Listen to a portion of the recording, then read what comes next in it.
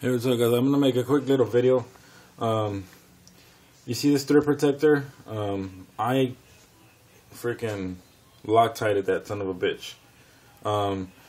And you know, I was thinking, well, I'm gonna have to take it off and re-Loctite it every time I shoot at the range, and I hope it doesn't come off. Because this stuff is pretty good. It's blue. It's blue Loctite. I know it's a red bottle, but it's blue.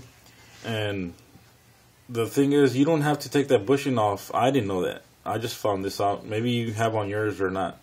I don't know if it applies to the ones with the full length guide rod, but since this one is it's just a real short guide rod, the shortest one they make for it, it it doesn't need to come off. So I'm just gonna show you real quick. Try to see if I can do it on camera for you. If you know how to take a 1911 down, you know this video is going to be boring for you, and you probably already know this, and I don't, so I'll just give it my best shot.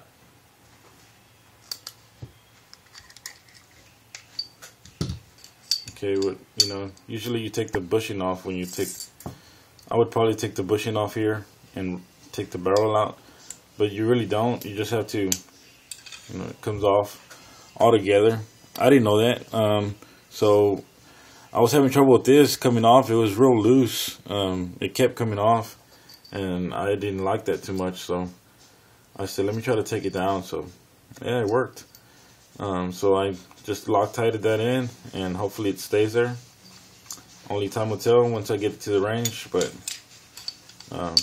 so far I think it's gonna work. Let's just get this back together on camera. I know it's kind of tedious to take a 1911 down. A lot of people don't like to do it.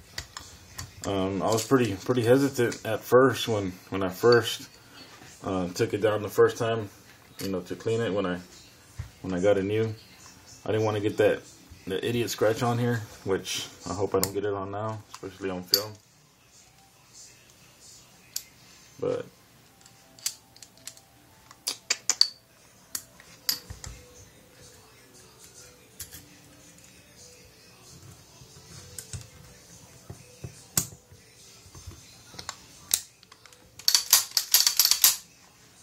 function works. Look at that reset on that. Wow, right there. Best reset ever. Alright guys, you have a good one.